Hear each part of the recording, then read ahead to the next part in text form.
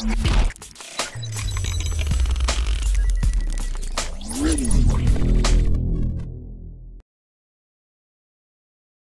friends, Tamil செய்திகளை தெரிஞ்சுக்கொள்ள நம்ம Tamil Spacey சேனலை சப்ஸ்கிரைப் பண்ணுங்க.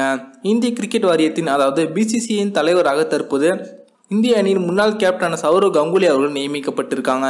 இவர் தற்போது திடீரென பிசிசியின் தலைவராக நியமிக்கப்பட்டதற்கு முக்கியமான காரணமே ஒரு முக்கிய அரசியல் கட்சியின் தலைவரோட செல்வாக்கு தான் அப்படின்னு தகவல்கள் வெளிவந்திருக்கு. அது பற்றின முழுமையான விவரத்தை பார்ப்போம்.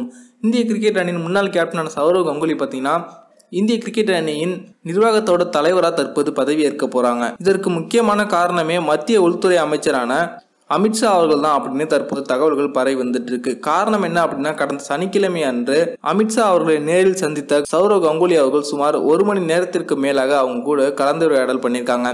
அதன் பிறகுதான் அவங்க தற்போது திடீரென இந்திய கிரிக்கெட் நிர்வாகத்தின் தலைவராக பதவி ஏற்கப்பட்டிருக்காங்களாம். அதற்கு காரணம் என்ன சொல்லப்படுகிறது அப்படின்னா, மேற்கு வங்காளத்தில் விரைவிலேயே தேர்தல் வரப்பெற இருக்கிறது. அதற்கு கங்குலியோட ஆதரவு அதிக அளவில் தேவைப்படும் அப்படிங்கிறதுக்காக அமித்ஷா அவர்கள் கங்குலிக்கு இது போன்ற பதவிகளை கொடுப்பதற்கு சிபாரிசு செஞ்சிருக்காங்க அப்படின்ற தகவல் வெளிவந்திருக்கு. இது பற்றி சௌரவ் கங்குலி அவர்களிடம் கேட்கும்போது அவங்க இந்த தகவலை மறுத்துட்டாங்க. அதே போல அமித்ஷா அவர்களிடமும் செய்தியாளர்கள் சந்திப்பின் போது இது பற்றி கேள்வியில் கேட்கப்பட்டுச்சு. இதற்கு அமித்ஷா அவர்கள் முற்றிலுமா இது தவறு அப்படின்னு சொல்லி மறுத்துட்டாங்க. கங்குலி அவர்களை விரும்பி வந்து என்னை பார்க்க வந்ததாகவும் அதன் காரணத்தினால்தான் அவங்க கூட சந்திப்பை மேற்கொண்டதாகவும் சொன்னாங்க. அது மட்டுமல்லாது மேற்கு வங்காளத்தில் தேர்தல் வருவதால் தான் தற்போது கங்குலி அவர்களுக்கு இது போன்ற பதவியை தான் கொடுக்க சொன்னதாகவும் சொல்லியிருக்காங்க. அப்படியெல்லாம் எதுவும் கிடையாது. எனக்கு பல கிரிக்கெட் வீரர்களோட தொடர்பு உண்டு.